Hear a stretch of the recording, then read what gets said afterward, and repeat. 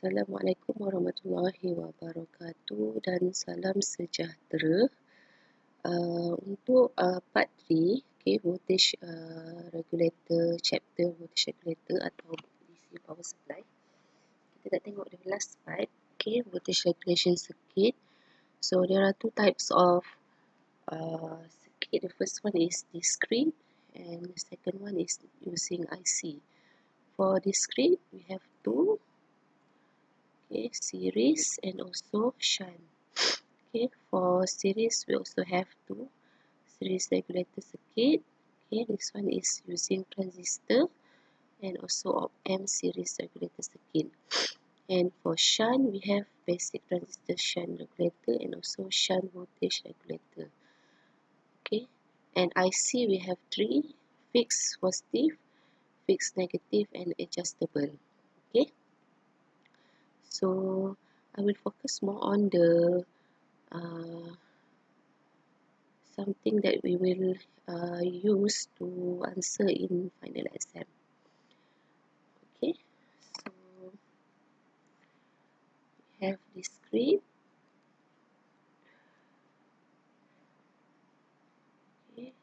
Discrete means that you see the circuit more detail rather than IC, which is you have series and you have shunt. Shunt means parallel lah. Okay, and series is series lah. Okay, so series you have three. You will see the general operation. Okay, you have to know the block diagram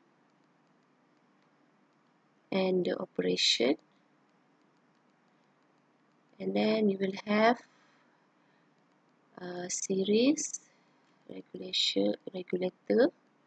So this one is using transistor.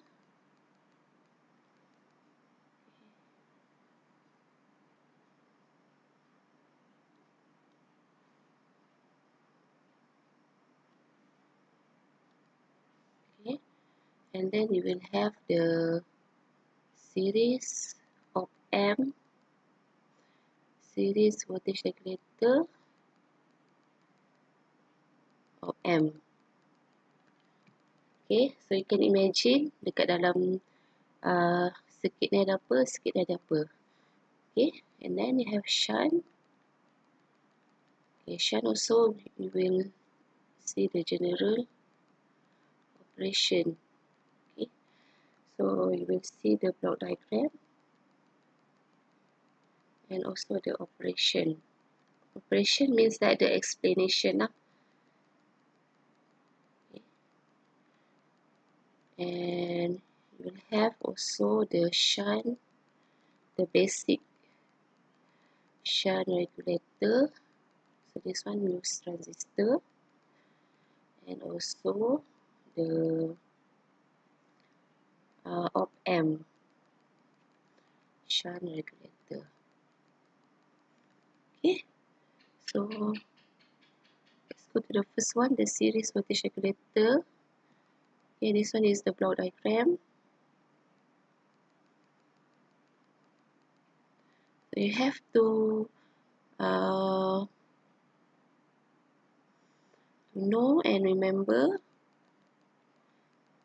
I don't think you have to remember because you have the open book and this block diagram. Okay, so it's coming from the unregulated input. Okay, and then control element, sampling circuit. This one is the feedback circuit. Okay, comparator, reference voltage, and this is the regulated output lah. Okay, so the output voltage is sampled by a circuit that provide a feedback voltage to be compared to a reference voltage. If the output voltage increase, the comparator circuit provide a control signal to cause the series control element to decrease, and the amount of the output voltage thereby maintain the output voltage. Okay, so dia ada comparator circuit ni, kita nak berapa? 5 voltage. So dia akan control lah. If the output voltage decrease, the comparator circuit provide a control signal to cause a series control element to increase the amount of the voltage. Okay. So it controlled by the comparator circuit. Reference voltage ni selalunya ialah zener diode. Okay. So yang ni dua-dua ni kena hafal lah. Yang ni kena hafal. Yang ni kena hafal. Okay. So next, kita tengok the first one is the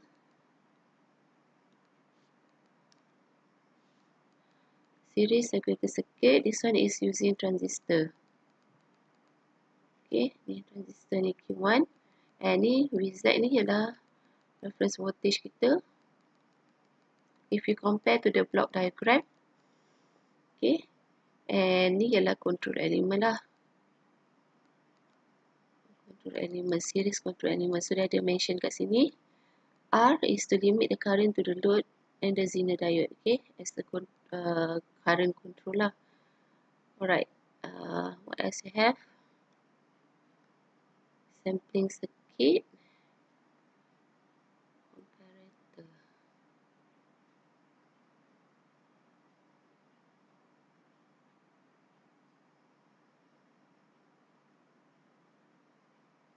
So you have comparator R. As a comparator. Okay, so when Vin or RL decrease, output voltage attempt to decrease. The increase of VBE cause Q1 to conduct more, thereby raising the output voltage, maintain the output constant. Okay, so ni macam internal operation of the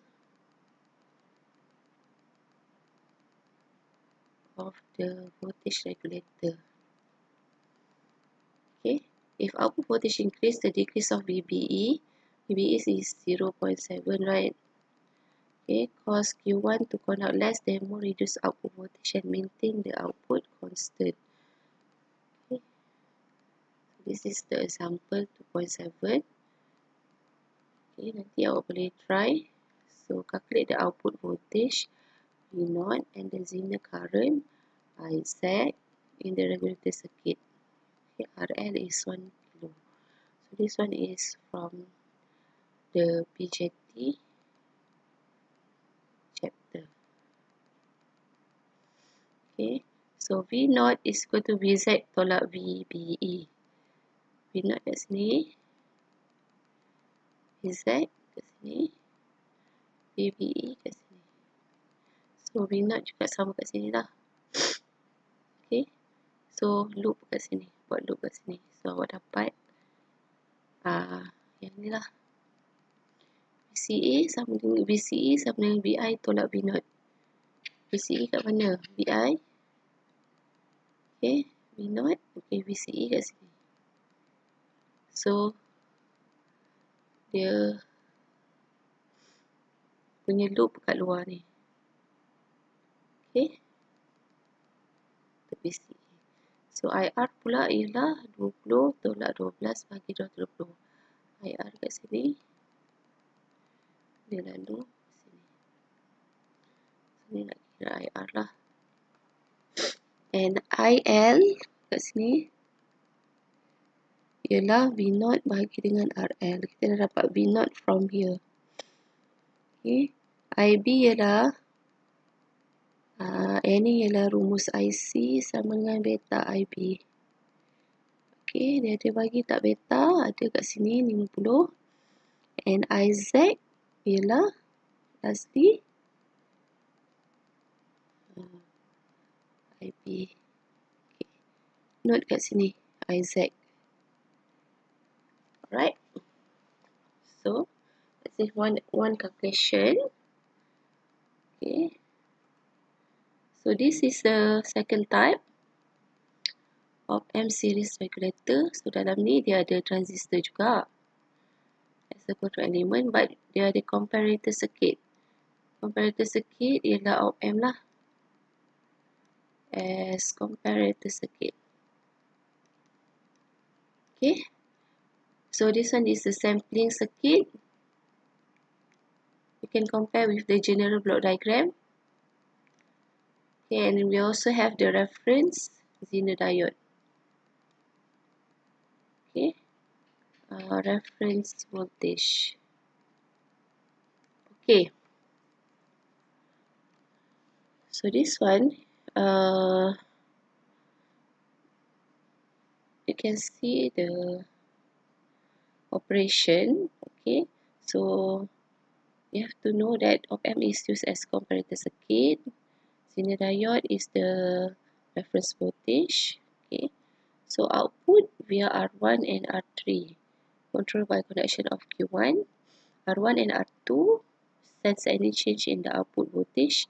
So when output try to decrease because of the decrease in Vin or because of the increase in IL caused by a decrease in RL, a proportion of voltage decrease applied to the op-amp inverting input VFB.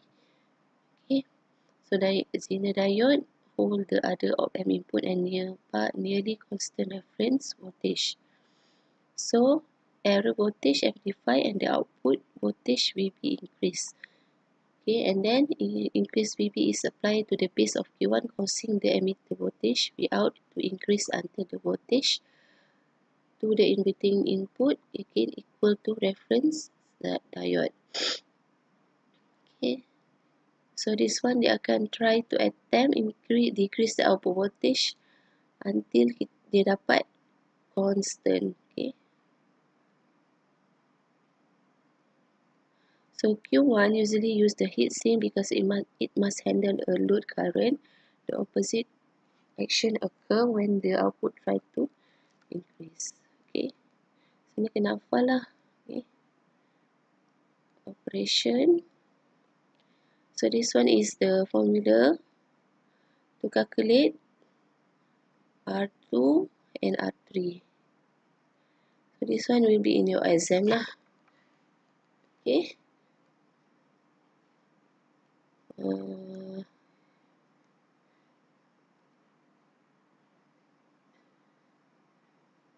So this one is actually a closed loop voltage gain A.